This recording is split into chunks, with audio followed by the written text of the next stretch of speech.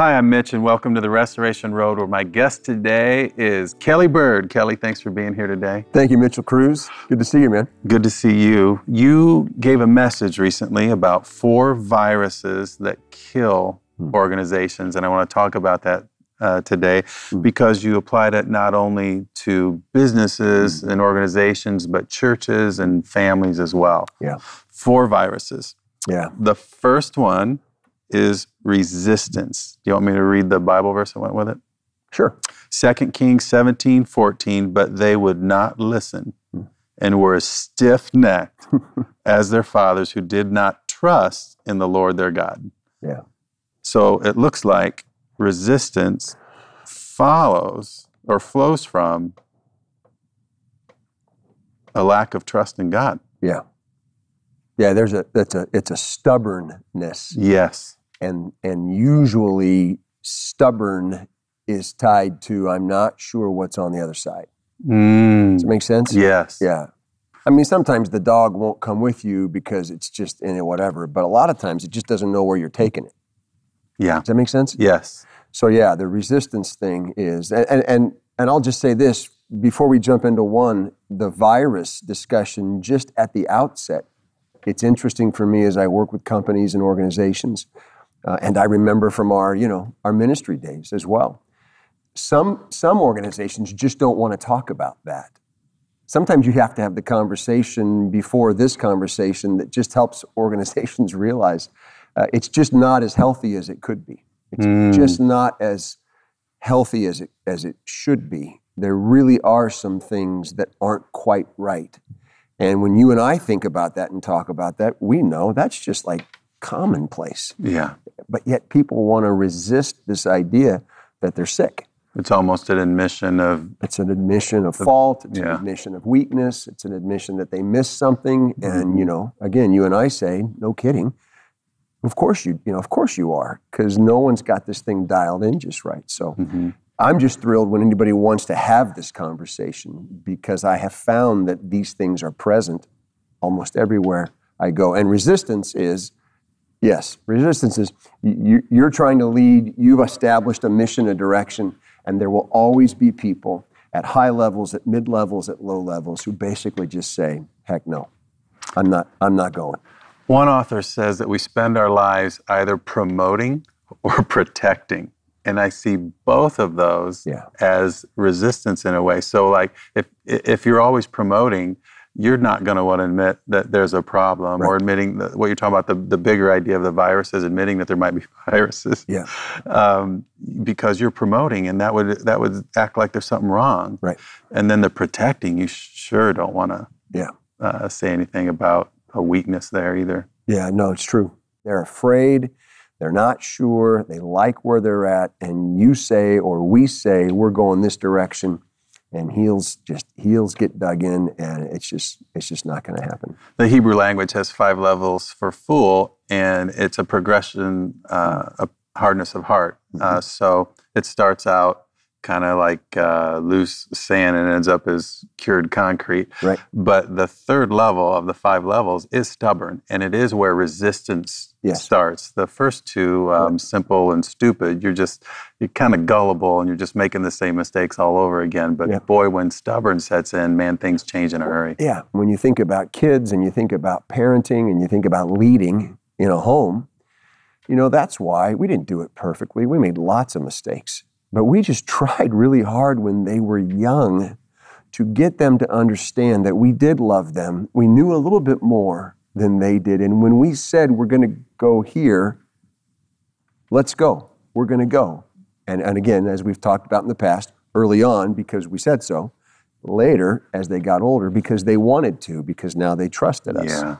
But that's really important at a very young age or at the beginning of your company or when you're a startup or when you first get a chance to reshuffle the deck and have a new team. This idea of, we're going to all cooperate with each other and we are going to work together. This resistance thing, it really is a virus. It really is deadly. It really can destroy you. Have you ever experienced resistance in a church? Yeah. Yeah, a couple times. So sometimes because almost because it was my fault. Sometimes I didn't cast the vision very well. A lot of times. Sometimes because I think I bumped into stubborn people who maybe didn't want to do some things. And you can battle, argue, debate all you want, on kind of who's right or who's wrong. It's not really a right or wrong deal. It's just, do you trust me? And will you walk with me? And let's see if we can't get this thing. Mm-hmm. So yeah, sometimes that's hard. I think especially if a church wants to be outreach oriented, there just seems to be a tension that'll come up, whether you're going to really go outside these four walls and reach new people and meet them where they are, or do you want it to be a little bit more of the same haven and protection for the same people? I get it. Jeremiah 7:24, but they did not listen or pay attention. Yeah. Instead, they followed the stubborn inclinations of their evil hearts. They went backward and not forward. Man, that's powerful. Yeah. So not listening, not paying attention. These would be characteristics of being stubborn. There's a hardness of heart there. Yep. Saying evil. That's the fourth progression of being a fool. And they went backward. Yeah. Can I say something about that? Yeah. So the amazing thing about what you just said there, read that one more time. But they did not listen or pay attention. Didn't listen. Instead, they followed the stubborn inclinations of their evil hearts. They were predisposed. Yep. And they went backward, not forward. Didn't listen, predisposed, going backwards. Yeah. So when I talk about resistance, people say, oh, so you don't want any tension. And I go, no. I didn't say that. I like tension. And there's tension when, like, you're open to this thing and we're having a really honest discussion. And you're listening and considering, and I'm listening and considering, and the tension that comes when you might not see it the way I'm okay with that. Mm-hmm. That, like what you just read, that's not healthy tension. No. We're not even listening to you. That's resistance. That's a virus. That'll kill a family, kill a church, kill a company. Absolutely. Second virus of 4 that kill organizations is silence. Yeah. Ephesians 4:29 says, do not let any unwholesome talk come out of your mouths, but only what is helpful for building others up according to their needs, that it may benefit those who listen. The words that are supposed to come out of our mouths are wholesome, building up others. So he's juxtaposing unwholesome with building up. So unwholesome tears down. Yep. And that includes silence when you ought to speak. Right. 27 years of, work in the nonprofit ministry world, 5 whatever years, on the corporate side. I see it. I've seen it for years. I still see it. And there's a little bit of a progression. So check this out. There's the guy who's resistant. He's talking. He's like, no. Right. Heels dug in, and he shuts up. And I've seen it. I saw it in church. I saw that guy move from the 3rd row to the back row. He just stops talking. But, so I know I'm kind of contradicting my point of silence, but silence never stays silent. Right. It takes the form of silence. It looks like it's silent, and it is silent for a while, but I'm telling you, that guy goes to the water cooler. That guy goes to the parking lot. That guy goes home and gets on his email, and eventually silence becomes the absolute obliteration of Ephesians 4, what you just read. Mm-hmm. It's not wholesome. It starts to tear down. It starts to, try to bring down. It's ugly. So, but yes, usually if you hold your ground against the resistant, there's this period where they just say, okay, fine, I'm out. And that's not what we need. No. We don't need your arms folded and you saying, I'm not going to contribute. Mm-hmm. We just need you to contribute in a healthy way. I think in a lot of ways, the citizens of our country are oftentimes silent when they shouldn't be. Right. And then things go like a completely different direction than what the majority believe in many times. Right. And it's a result of being silent. Right. Yep. One of the most important things, it seems to coaches in sports, is a lack of silence. They want everybody communicating all the time. It's a huge deal in volleyball. Will Robbins will say you cannot over-communicate. Right. We had a team one year of coaching varsity high school basketball that was filled with silent personalities, real quiet. And so an assistant coach came up with this idea. She said, I really think to get them out of this, we need them to come to practice and talk for an hour and a half or 2 hours and say what they're doing the whole time. I said, well, like, what do you mean? She goes, I'm going to get a bottle of water. I said, are you serious? Oh, she that's said, yes. great. And I'm telling you, after a couple weeks of over-communicating everything that you're doing, they kind of got out of that a little bit. There's times when I guess, silence is a good thing. We talk about solitude, meditation, all that, but that's not what we're talking about here. You're talking about a stubborn silence. Solitude is a holy silence. Yeah. What we're talking about here is an unhealthy silence because it's got an agenda. Yeah. And it's silent because it's not getting its way. Yeah. Got an agenda. Yep. I'd like that. Resistance, silence, collusion. Collusion. Popular word today. It's been in the news a lot. It has. Yeah. You talked about Ananias and Sapphira in Acts 5. I think I looked up collusion when, after the election. I started trying to understand the actual meaning of the word. And, you can Webster it sometime or, whatever online. But it really is. It's coming together. It's partnering with another for the sole purpose of the demise of another. So you've got this triangle. I mean, you've got these, it's not just one, it's him or her working with another to bring them down. And sometimes when you're resistant and it doesn't work, and you're silent and it doesn't work, then you decide to go get some help in your endeavor. And you go recruiting almost to now you're going to get your way. Now you're going to fight this thing in numbers. Yeah. And you start working together toward a dishonest or an unproductive or an unhealthy or an ungodly, end. So the Ananias and Sapphira thing was that's just awful. I hate reading that story. I've always hated that story. It's just so sad and it's just, such a hard ending. But this guy and his wife colluded. They came together to try and pull one over on, the apostles or, God, and it didn't work. They were all selling their properties and giving to the group. Yep. And they held back. They talk to each other and say, hey, we're going to tell them we sold it for less. Yeah. Our 500 is our 500 is what we should be giving, and God knew that wasn't what they should be giving, and they die. Yeah. I had a Christian school principal tell me one time, he was dealing mainly in the secondary, and the elementary principal wasn't there that day. And he had to deal with a first grader, I think, who had lied. Yeah. So the kid comes walking in his office, and he's feeling a little spunky that day, the principal. He said, Johnny, I want to tell you about Acts 5. He said the kid's eyes got real big. Yeah. He should have had guys with tarps over in the corner. He said he never lied again. That's funny. That is just awesome. And I'll say this about collusion. I think those who collude, I think that's not good. That's unhealthy. It's not productive. Shame on them.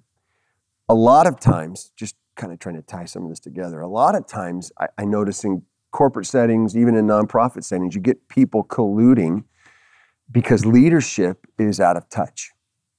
Yeah. Because the guy, the gal running the thing's in the corner office with the door shut, and there's not intimacy, and there's not, proximity, and So does that make sense? Yes. So sometimes I understand it.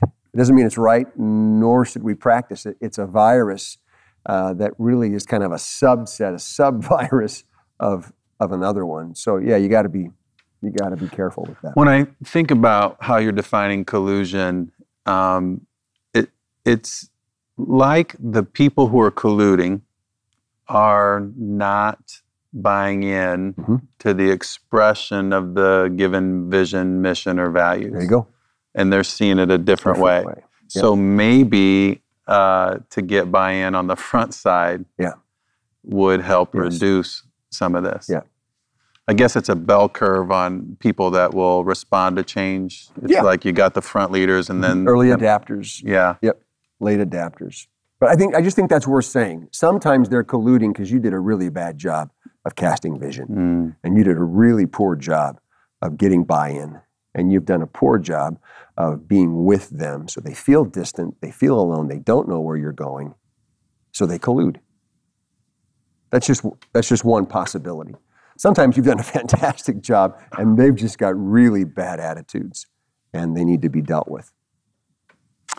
Man, I think you can think of about any company that's had some kind of conflict and division, and this is definitely 3 of the 4 so far are progressions of what happens there. Always present and usually one after the other. Yeah. Yeah. Resistant, silent, colluding. The 4th is cynicism. This is interesting. Yeah. I think it was one theologian had a continuum. We kind of abbreviated it to skeptic, seeker, surrendered, but he had on the front end cynic. Yeah. Yep. 1 Thessalonians 5:11 says, "Therefore encourage one another and build up each other, just as in fact you are doing." Encourage one another, build up each other, or build each other up, just as in fact you are doing, not being cynical. Yep. It sounds kind of corny, and I suppose it is in some ways, but if you can kind of get away from the corniness of it, it's actually pretty profound. When our kids were young, we used to say to them, "What do you love about the Byrds?" In other words, what do you love about each other? There's the 5 of them, the 2 of us, the 7 of us. We used to say, "What do you love about the Byrds?" And we just wanted them to say everything. We love everything. I love everything about him, and sisters and brothers, I love everything. And we knew that there would be days when they didn't, but we wanted there to always be this kind of inborn, kind of drilled down deep sense of, this is a positive deal, and we're for this family, and we are with this family, and we love mom and dad, and we love our brothers and sisters. I know, again, it sounds kind of corny, but that cynicism, that negativity, if it's allowed to foster, man, it's really deadly. It's really dangerous. And the opposite, that positivity, that hopefulness, that sense of optimism, that always, giving you the benefit of the doubt. It's a powerful thing in a family, in a company, in a church. It can do amazing things if it's allowed to really blossom. It's interesting you juxtapose cynicism with hope. Isaiah 40:31 says, "But those who hope in the Lord will renew their strength." There you go. So now you have a thriving organization. They will soar on wings like eagles. They will run and not grow weary. They will walk and not be faint. Yep. Can you think of a cynic in your life at any time, and how he or she made you feel? There were a few cynics when I decided to kind of make the move that I made. There were things going on in my personal life. There was stuff going on with our family. We felt like it was a good time after a fantastic 27 years, a good time to explore kind of a new realm of ministry, if you will, even though it wouldn't be in the local church. And started talking about corporate coaching and started talking about leadership development in the corporate sector side of things. And there were a couple people who just said, what do you know about that? Why would you ever make that kind of a jump or that kind of a leap? Why don't you just do what you do? That kind of message. Yeah. Very cynical, very negative, and it kind of scares you a little bit. It gives you, a little moment of pause. But but I love the verse you just read. There was a real hope in me. There was an optimism that what I felt God was doing and where I felt God was leading, there was actually some possibility. So cynicism breeds negativity, frustration, and fear, I would say. Absolutely. What you're saying. All the time. We've talked about resistance, silence, collusion, cynicism. What's the answer? Yeah. What does a healthy organization do to kill those viruses? Yeah. It's really interesting when you think about, resistance, it's certainly going to be there. I don't think you need to focus on trying to figure out some kind of strategy for there to never be any resistance. So I think the virus of resistance in some ways is almost a given. I think you've got to have a plan on how you're going to respond to that. Because a lot of leaders, a lot of coaches, a lot of dads and moms, when they see resistance, it's just like, boom. Yeah. Yeah. I'll show you. Mm-hmm. I think you have to have a plan for resistance. How are you going to engage it? Still leading with courage, still leading forward with vision, but how are you going to engage or try to engage the resistor in a way that gives them a chance to share their thought, articulate their perspective, but move forward. Now, that takes time and effort and heart. And a lot of leaders don't want to do that. Silence, I used the example of the guy moving from the third row to the back row. You could literally or you see or figuratively, as a leader when somebody checks out. Yeah.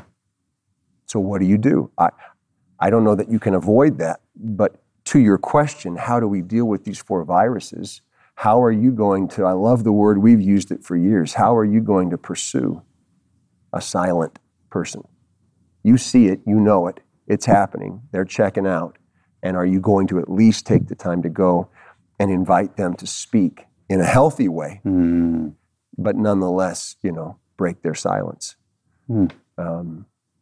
Collusion, I think collusion you have to face head on. I don't think you can write letters or emails. I don't think you can hope it passes.